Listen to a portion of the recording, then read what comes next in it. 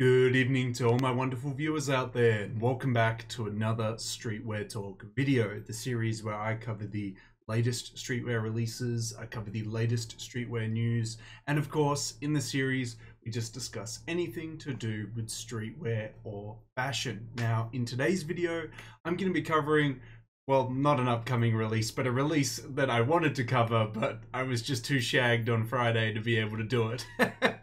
What release I'm going to be covering is the collaborative release between KITH and I guess Disney in this case, as they collaborated together to celebrate the 40th anniversary of Star Wars Return of the Jedi.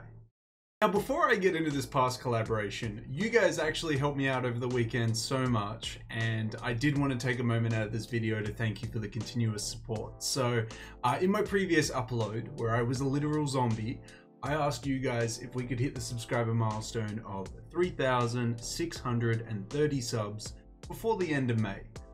You guys came through over the weekend and helped us reach 3,630. And before I could even thank you for that, you came through and pushed the next subscriber milestone that I was gonna set, which was just 5 more, of 3,635, and then you surpassed it as well. Like, I didn't even get a chance to thank you for 3,630 before we went on to the next one of 3,635. So thank you all. Thank you for the continuous support. It's insane. Thank you for 3,630 and 3,635. I'm gonna do it now. I'm gonna set the subscriber milestone now for 3,640, just so I can get an opportunity to do it before you guys hit it. You're just too good to me. So thank you to the public and private subscribers for subscribing to the channel. It's fantastic to see us hit these little milestones every 5 subscribers, and I always want to shout you guys out for helping the channel reach that. So thank you for the 2 milestones over the weekend, and hopefully with your continuous support we can reach 3,640 before the end of the month. As I kind of alluded to at the start of the video, this release has already happened. I wanted to so badly cover it on Friday afternoon after work, but you saw me on Thursday evening when I was covering that Supreme drop list. I could have been like, you could have grabbed toothpicks and maybe kept my eyes open, but I was barely able to keep them open, so I was not doing well. So as soon as it hit Friday afternoon, I was out, I was gone. So I didn't get an opportunity to cover this collaborative release before it released, but I still wanted to talk about it, and I was going to cover it over the weekend, but it was my brother's birthday last week, so we celebrated it on the weekend, and it's going to be the same thing with my birthday this week for this weekend.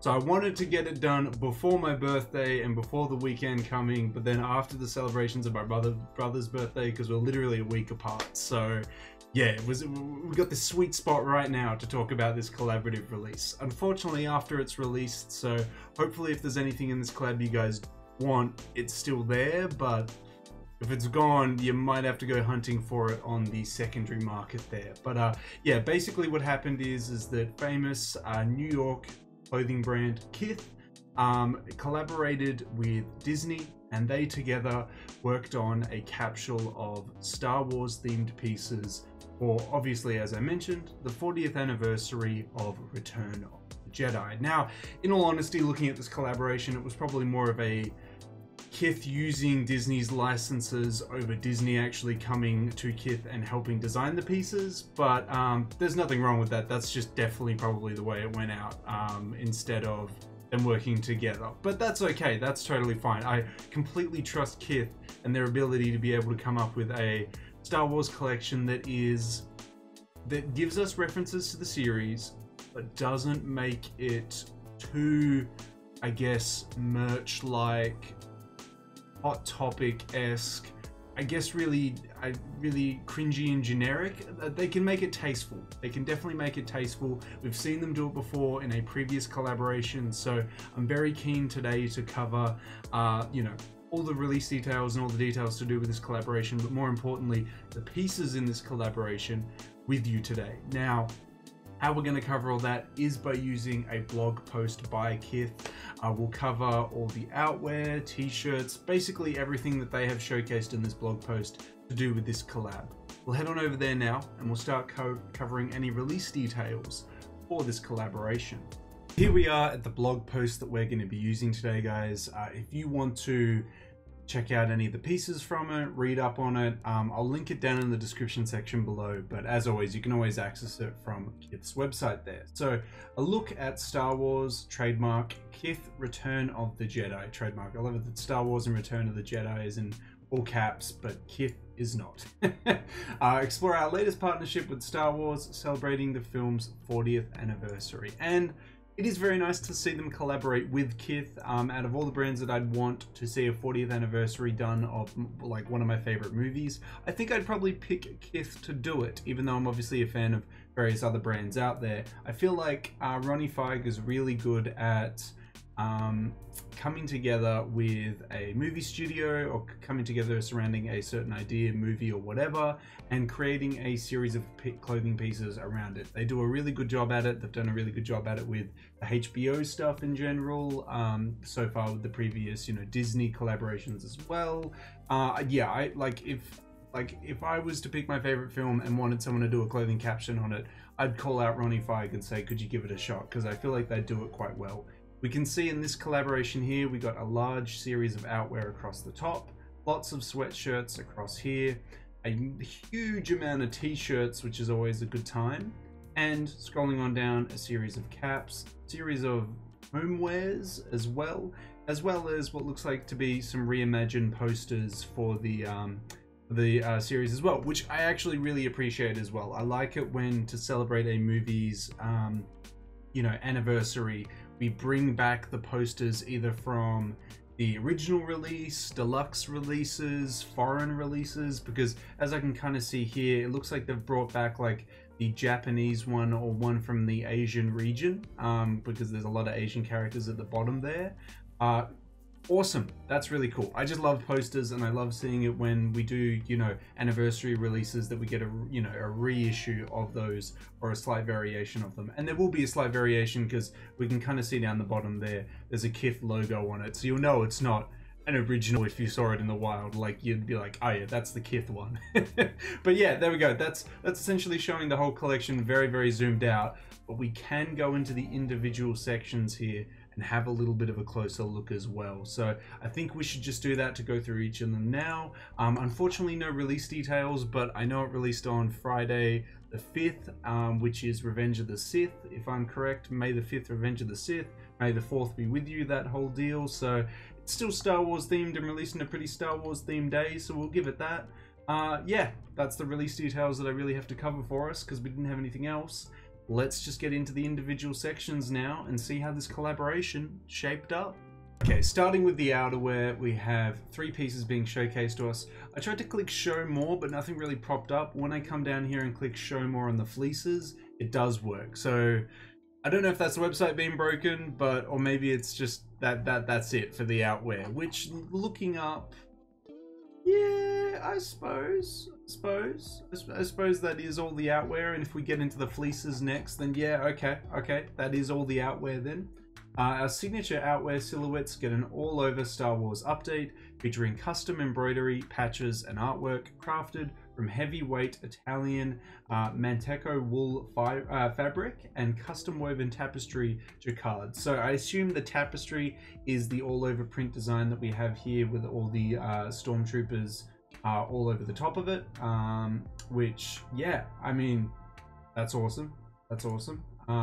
The all-over print design isn't a huge turn-off. It's a really nice piece. It's a nice silhouette. The blue tint to it looks really nice.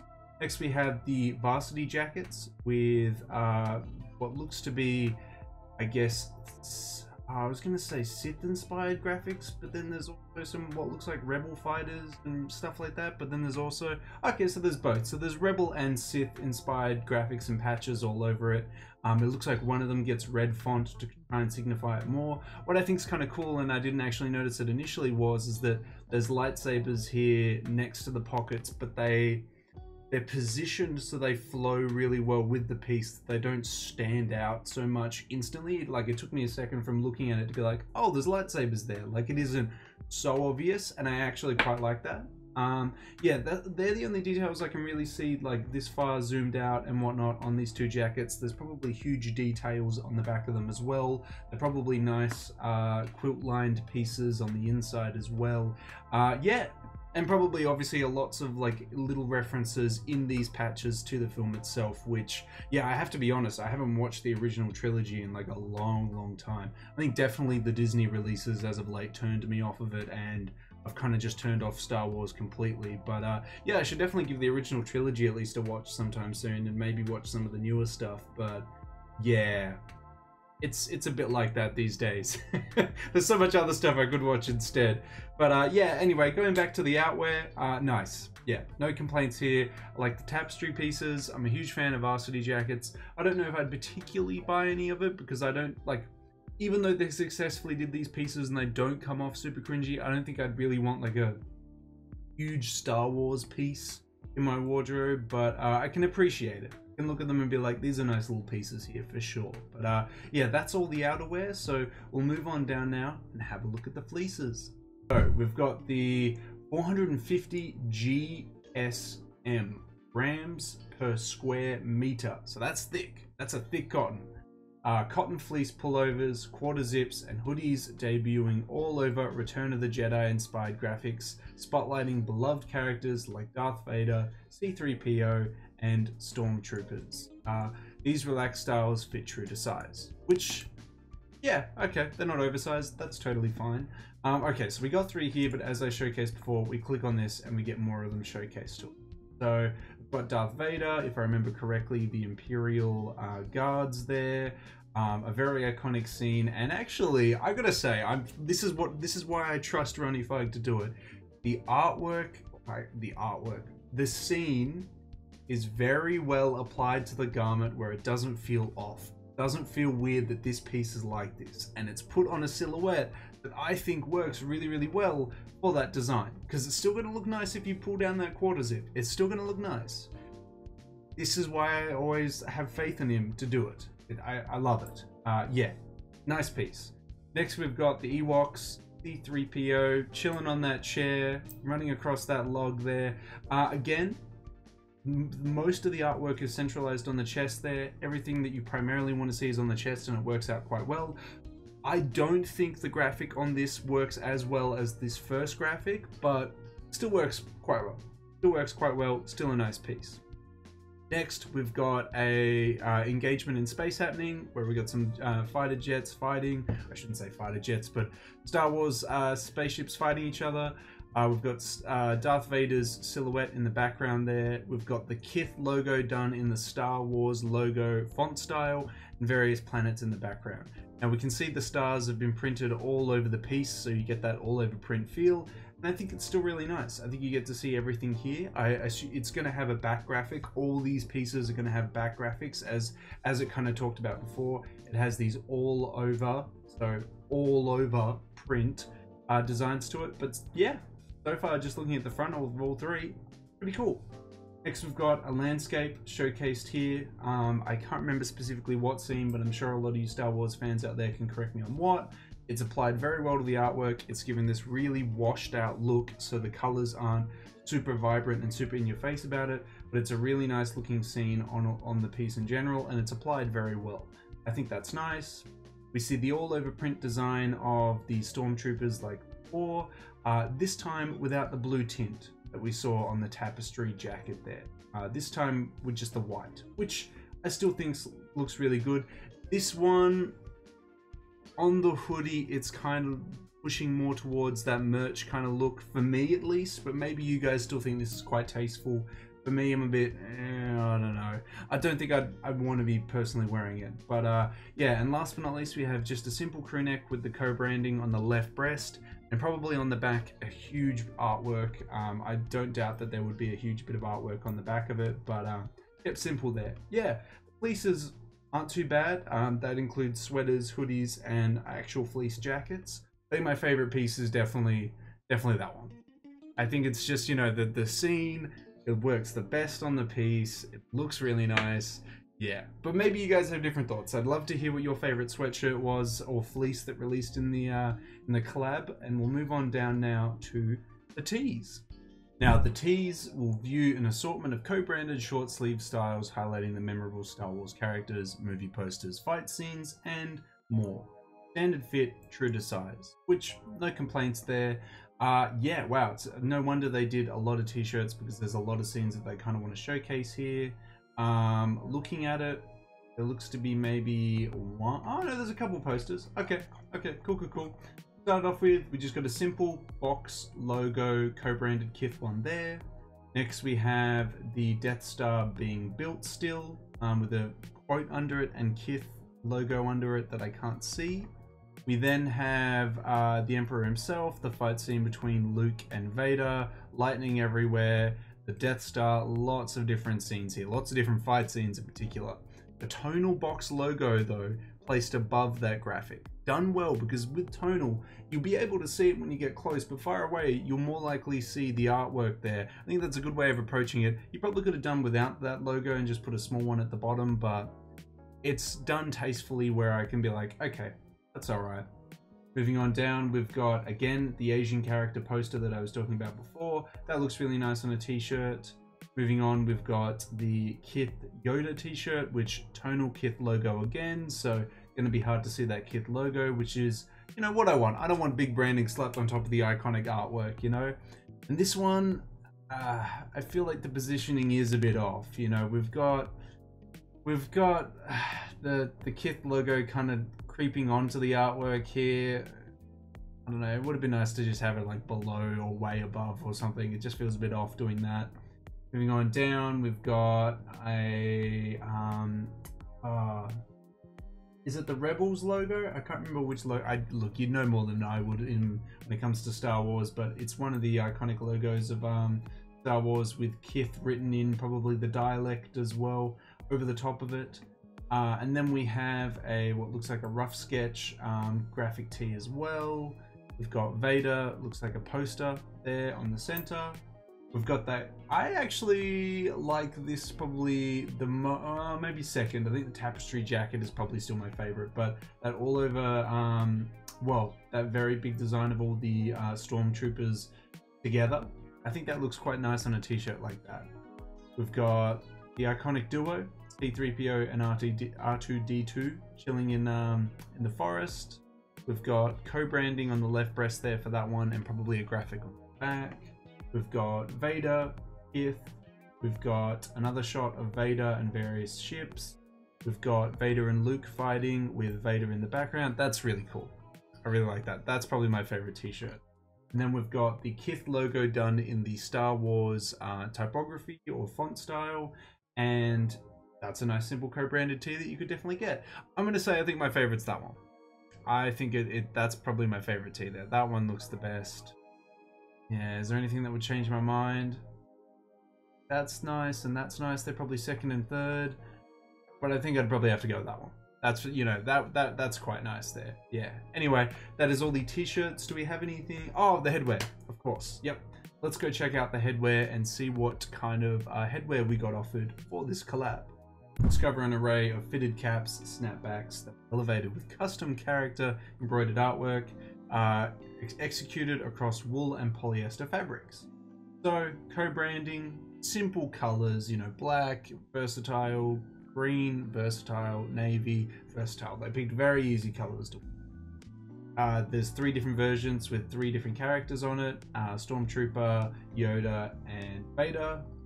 Moving on down, we've got Stormtroopers with KITH over the top of them, C-3PO and R2-D2 with KITH over the top of them, and of course, just like we've seen a few times before, the collaborative co-branded one there. Yeah, I don't think any of the hats are really speaking to me too much. I'm very simple with my hats. Like I have a New Era cap which has only the New Era branding on it, and even then I was still like, oh, I don't know if I want the New Era branding on. I had to go hunting forever to find a New Era cap that had no branding on it, but I just like my hats super simple. The only other times that I probably like escape that trope is like the Chrome Hearts ones or the Capital ones, but I do like to just keep it really simple with my hats. So yeah, something like this where it's Star Wars branded and whatnot, I just wouldn't wear it. I don't have anything against it, but I just wouldn't wear it personally. But maybe some of you guys with like wearing outfits that have a lot of pop culture references, or maybe you know, spat a lot of Star Wars references, this is probably more your jam for sure. But yeah, no beef with the hats at all. Just definitely not something that I would wear. Looks like we've got 2 more sections, the home goods and the kids section. We'll probably just cover the home goods section and then maybe lightly touch on the kids section. I feel like the kids section is something that we could probably skip over pretty quickly. The home goods, explore the galactic inspired decorative home goods, hand molded paperweights constructed from poly-resin stone, custom glaze finished cookie jars. I'm assuming like these are the cookie jars because you can see where the helmet's kind of like split open there. And vintage wall posters. They're probably my favorite. I probably want the vintage wall poster because I don't need a cookie jar because then I have to buy excessive amounts of cookies for them. Featured designs included Darth Vader, Stormtrooper, Yoda, and Boba Fett. Is there going to be a Yoda cookie jar? Surely not. No, there's not. I was going to wonder how that's going to work when he's not wearing a helmet, but okay, cool. Yeah. There's your cookie jars. There we go there. Yeah, they're alright. If you've got kind of like a nerd room, a games room, or something like that, or if you just really like Star Wars, it could be a cool homeswear piece to definitely get. But yeah, I could do without the cookie jars. Next, we got the posters. Yeah, really like that one. Oh, excuse me. Really like that one. The Japanese or Asian character one is really nice as well. The other 2, they're okay. They don't speak to me as much, but definitely those first 2 are my favorite. Those are really nice posters there. Next we got, what were these again? Were these the resin? Oh, these were the paperweights. Yes, the paperweights, which come in these like nice, I don't even know how to describe it. It's got like marble and various looking textures inside of it there. It's in a blue, C-3PO, and the Falcon. Yeah, crazy. I mean, I guess we'll touch on the kids stuff. So the kids stuff, they got 3 t-shirts and a hoodie. They were just kids versions of the adult pieces, except for that one. That's a solely exclusive kids piece, but yeah, whatever. Well, that is the whole collaboration, guys. I gotta say, look, I'm quite happy with what they offered. As like, most of it was pretty tasteful. There are only a couple pieces that I kind of feel like I'm a bit like, this is where it's getting into the territory of being a bit like merch and a bit, you know, a bit too Star Warsy, but it is a Star Wars collab, so what am I really critiquing there? Like, I just feel like, you know, it's borderline in that point where it's like a bit cringy and a bit too much, while the other ones are definitely more wearable and come off more as clothing pieces than like Star Wars merch, which is what I would want to buy from this kind of collaboration, is a piece that is like low-key a Star Wars piece and doesn't scream Star Wars at you. But each to their own, obviously, each to their own. Yeah. I wasn't really keen on the hats just because they scream more, you know, Star Wars merch than clothing. Some of the tees were alright. I feel like I could get away with some of the tees. The outwear is definitely where I was really feeling it, because I love varsity jackets, and a varsity jacket like this is awesome. But yeah, I think this is a really good way to commemorate the 40th anniversary of Return of the Jedi. I don't know how you guys feel about it. Maybe you feel that this is not very tasteful, not very well done. I'd love to hear your takes on it.